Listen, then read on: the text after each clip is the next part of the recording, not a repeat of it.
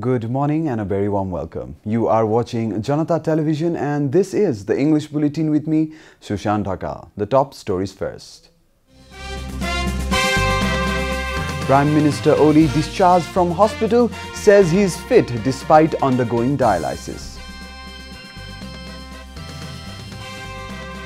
Attempt to rape case filed against Mahara. The former speaker can face jail sentence up to 8 years if convicted.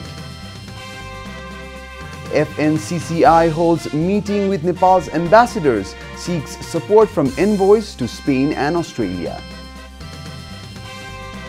US lawmakers secure enough votes against Trump, lower house set to pass impeachment rules. And England to face South Africa in Rugby World Cup final tomorrow, Wales and New Zealand vying for the third place.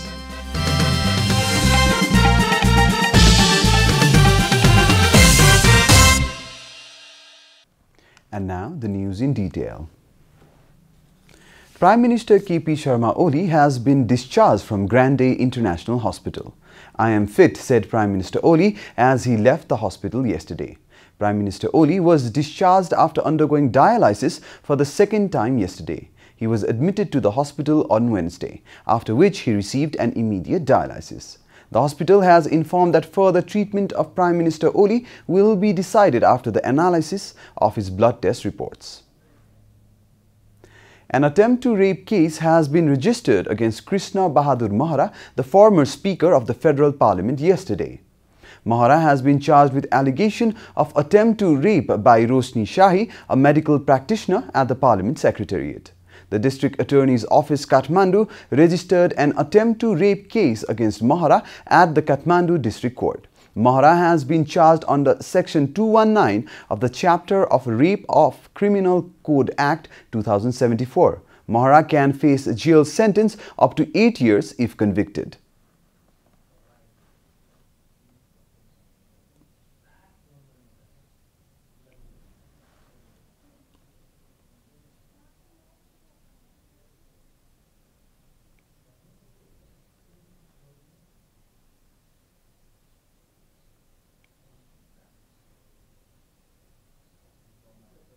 दाबी सहितको अभियोग पत्र दर्ता भयो।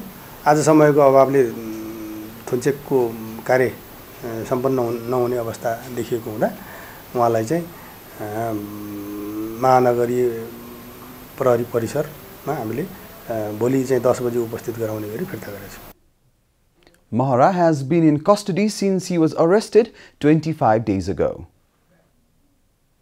3 people were killed and several others injured after a bus met with an accident in Lopsifedi of Sankharpur municipality in the northeastern outskirts of Kathmandu yesterday.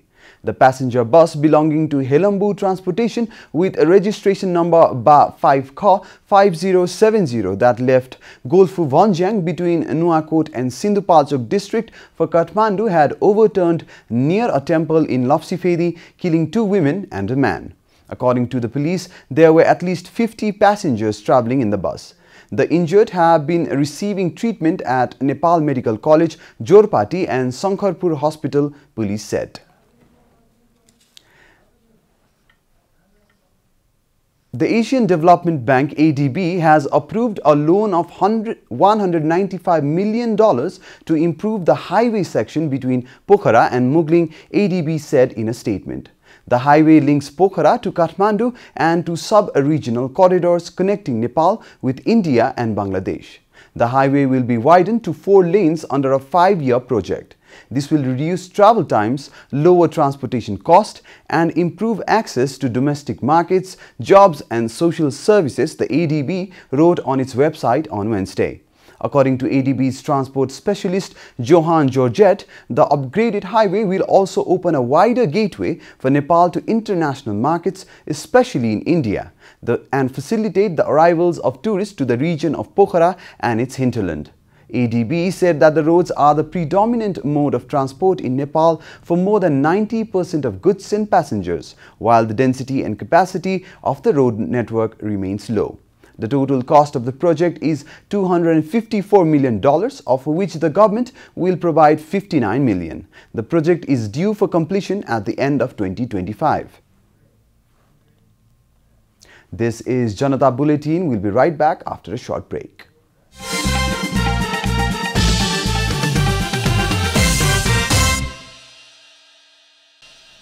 Welcome back after the break. We continue with other national news. Central Committee member of Nepali Congress, Dr. Shekhar Koirala, has said the Koirala family is not the sole caretaker of Nepali Congress. Speaking with journalists at Kawasoti of East Kapilvastu on Thursday, Koirala said although Nepali Congress has always been led by the Koirala family during major political revolutions, it is still not a caretaker of the grand old party. Although the party was the brainchild of late B.P. Koirala, he reiterated the need for unity within the party to make sure it survives in the long run.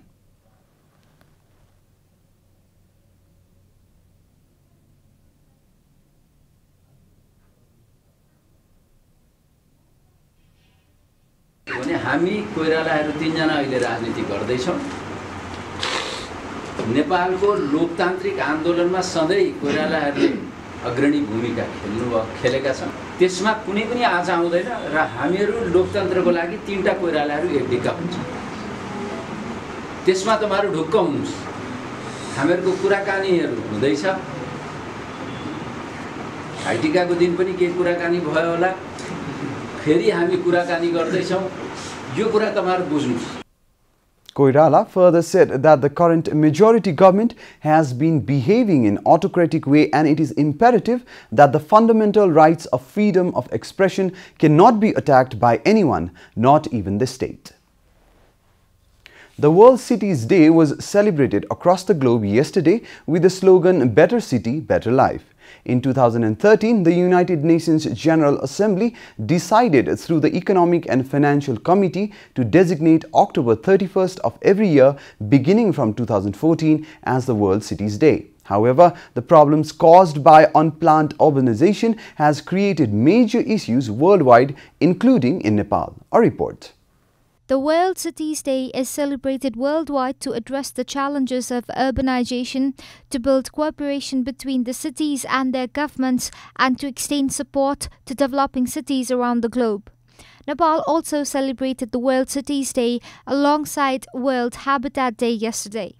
The major problem in Nepal in relation to urbanization is the solid waste management. Landfill site ta अब त्यसलाई हामीले गएर एक ठाउँमा राख्ने केही चाहिँ landfill साइटबाट चाहिँ केही कलेक्ट गरेर आउने तर त्यो चाहिँ 100% चाहिँ त्यो रियुज हुने अवस्था चाहिँ देखिएन. Very little work has been done by the government on the issue of making money from waste. Instead, individual organizations have been making efforts to bring positive changes. A prime example of this is Kalisisi.com, which has not just helped with solid waste management but has also generated employment opportunities. हाम्रो खालिसिसी दाइहरुले पहिला भन्दा अहिले 35% बढी कमाइरहनु भएको छ र उहाँहरुलाई अहिले भैयाबाट रामसागर मुकेश सुबोध भन्ने नाममा परिणत भइसक्यो सो त्यसले उहाँलाई कतिको मोटिभेसन दिइराछ अझै मैले त अलि राम्ररी काम गर्नु पर्यो है अलि मान्छेले नमस्ते गर्दामा कस्तो फरक पर्दो रहेछ भने सो उहाँहरु पनि अलिकति प्रोफेसनल लाइफमा आइरहनु भएको छ सो सबैलाई चाहिँ विन विन फर एभ्रीवन हामी त बाटोमा फोर हैन पैसा फालिराछौं. The inability to take a hold on waste management has also adversely affected climate change. If these issues are left unaddressed, the climate change issues will escalate in near future.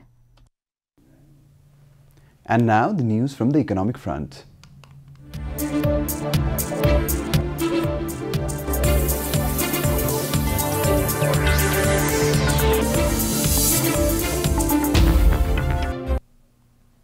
The Federation of Nepalese Chamber of Commerce and Industries says it needs support from Nepali ambassadors to Spain and Australia to improve the businesses in these countries. Welcoming the ambassador duo of Dawa Futi Sherpa and Mahesh Dahal to the Federation, the stakeholders called for the support to increase Nepali export to these nations. The Federation also requested the ambassadors to initiate investment in Nepal from both of these nations.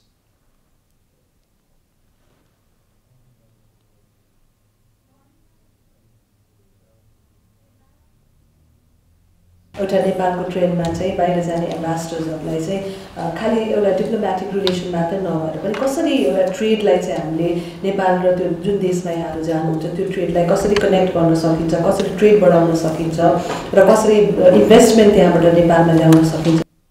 The Federation reaffirmed the active role the ambassadors can play to make Visit Nepal 2020 campaign successful. The Federation also requested the ambassadors to pave the way for an easy B2B between Nepal and those two nations. Time for a short break here at Janata Bulletin. Stay tuned for international news.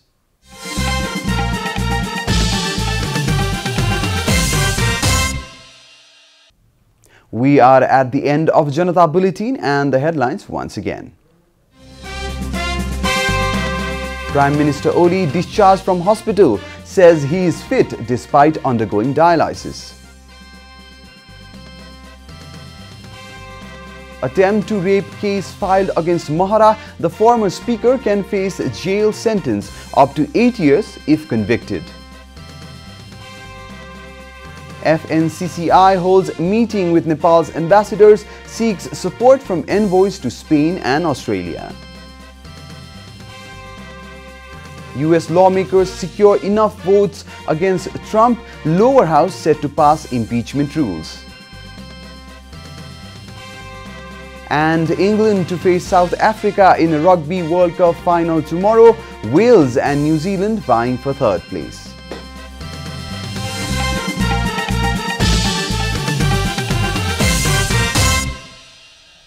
And that's all from the English News Desk for today. You can follow Janata Television on various social media platforms, including on our website janatasamachar.com. Keep watching Janata Television. Namaste.